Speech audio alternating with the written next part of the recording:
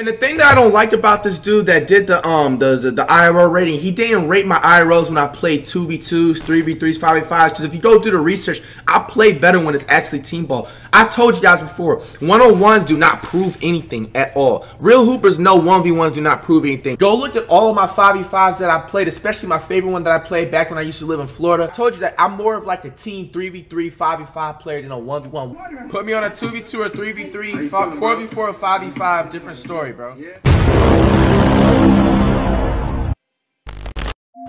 What's good? Today I'm back with another video, and today I got a very interesting video for you guys. Today I'm going to determine how good is Flight reacts on a team setting. But before I start this video, I gotta say shout out to my man Flight. He's been doing big things behind the scenes and even with the cameras on. Flight was on Genius the other day and he's definitely been carrying 2020, so respect to Flight. Now let's get to the video. As you guys know, Flight Reacts is one of the worst 1v1 basketball players in the entire YouTube community. However, when Flight is on a team setting, he's a completely different player. The first thing that I want to talk about is Flight's basketball IQ, which is decent mainly because of his playmaking. Flight actually knows what he's doing on the floor when paired up with teammates, and he tries to make the best play possible. He rarely commits turnovers, and his passing is very effective. Cash has said this multiple times in the past when he played with Flight. I can't even count. Flight got good passing, y'all. Like, that is Flight's best attribute.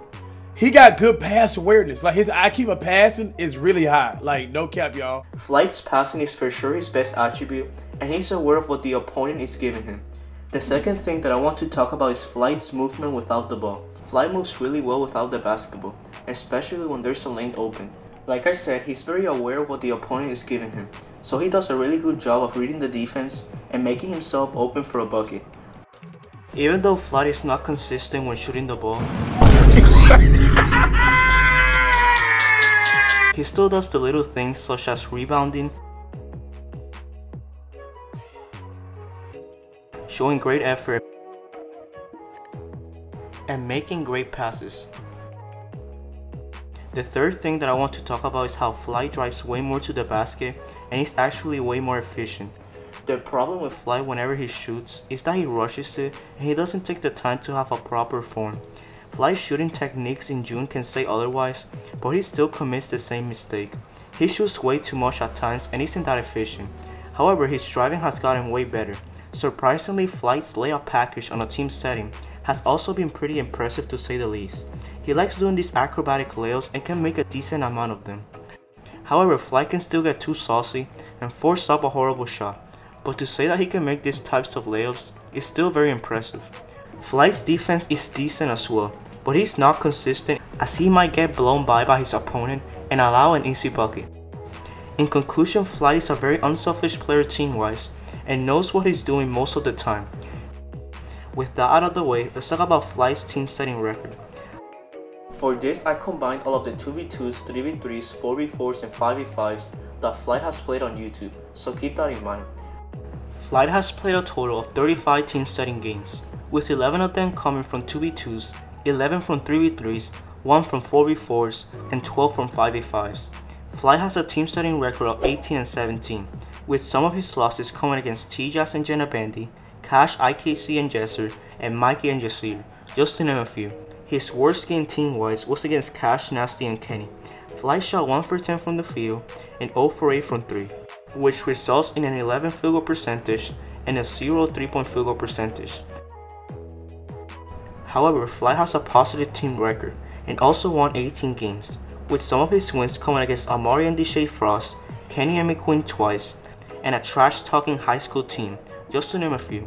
Flight's best overall game on a team setting was against DMB Nation, Vaughn, and more, which was a 3v3 alongside DDG. Even though Flight shot 33% from the field and 17% from 3, he still had 4 points,